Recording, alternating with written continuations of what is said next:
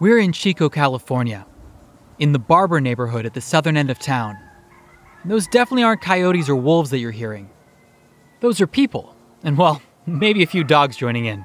It's hard to tell. Pretty much every night since we've been on coronavirus lockdown, people all across the country have been coming out on their patios and porches and front lawns at 8 o'clock in the evening to just howl. It's a fun and goofy little thing to do, but it's also more than that.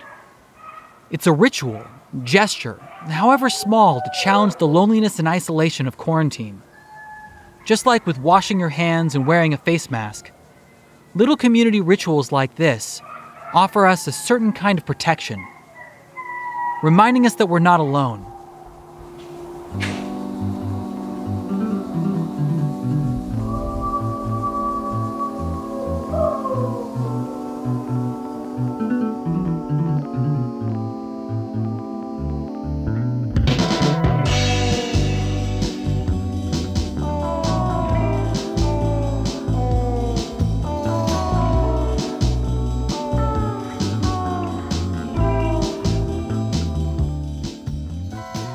But people here in Chico are doing far more than just howling on their porches.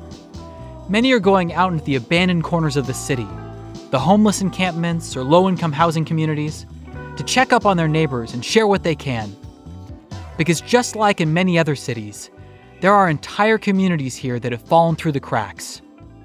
Cracks which have only widened and deepened during this pandemic.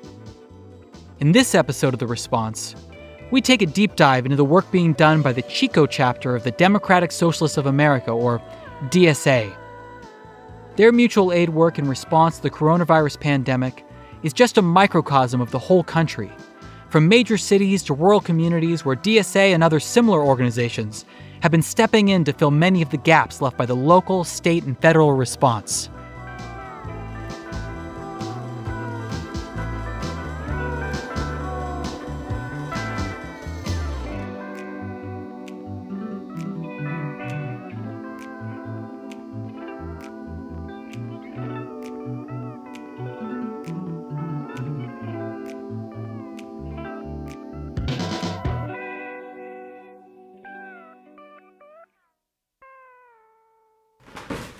I'm going to throw some onions and potatoes. Do we have any more little cards with avocado toast? We do. Let's give them each one of those too. Yeah. My name is David. I work with DSA in North Valley Mutual Aid as a volunteer. We're at Chico DSA's Mutual Aid Distribution Headquarters, the location of which they requested we keep private, due to the backlash they faced from some members of the community. Roughly 30 volunteers like David have prepared and delivered hundreds of grocery bags over the last few weeks, which they've been distributing to vulnerable communities in the area. Today's delivery is actually going to Oroville, a small town about 20 minutes outside of Chico. Oroville is an economically depressed area. There are a lot of houseless people down there. There are a lot of people that are in need of help during this. And unfortunately, it's also a relatively conservative area. Most of the community outreach that happens on Facebook, and it's very gated. It's sort of people who know people take care of themselves. And so there are large sectors of the community that are just sort of ignored. The destination today is an old hotel on Bird Street. Oroville has several hotels that are essentially housing for people with cognitive disabilities, recovering addicts.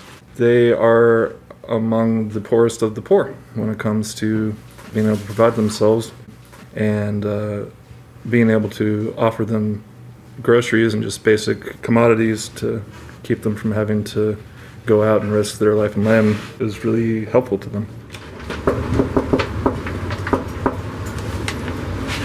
Hi, Jenny. Oh, hello. I bring on to you your groceries. Awesome. Jenny hasn't been staying at Bird Street for that long. She's from Reno, but left a few months ago to get away from a severe domestic violence situation. She's also been fostering a baby while she's been here. That was just a taste. To listen to the full episode, please visit theresponsepodcast.org or find The Response wherever you get your podcasts.